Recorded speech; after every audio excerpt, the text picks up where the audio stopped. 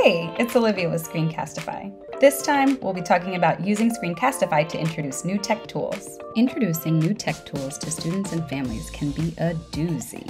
But with Screencastify, it's easier because you can use all of our tools to make the videos really clear and then share them so families can watch them over and over again.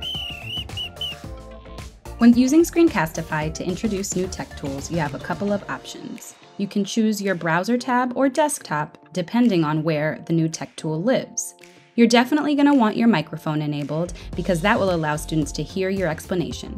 You may want to embed your webcam so they can see you also.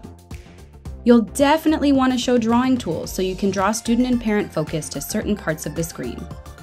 Then click Record.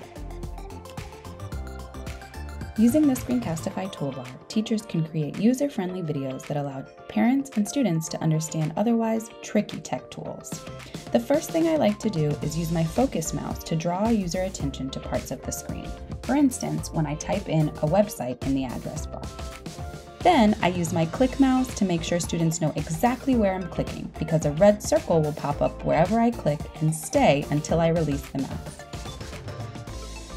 I can use my rectangle tool to make sure students know exactly which part of the screen I'm talking about.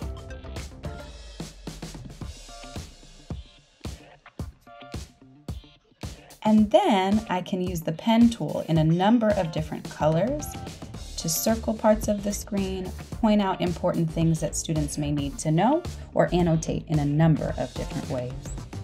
Let's open our video in Screencastify Edit so I can show you one more way to make sure that your tech tool tutorial is easy to follow and clear.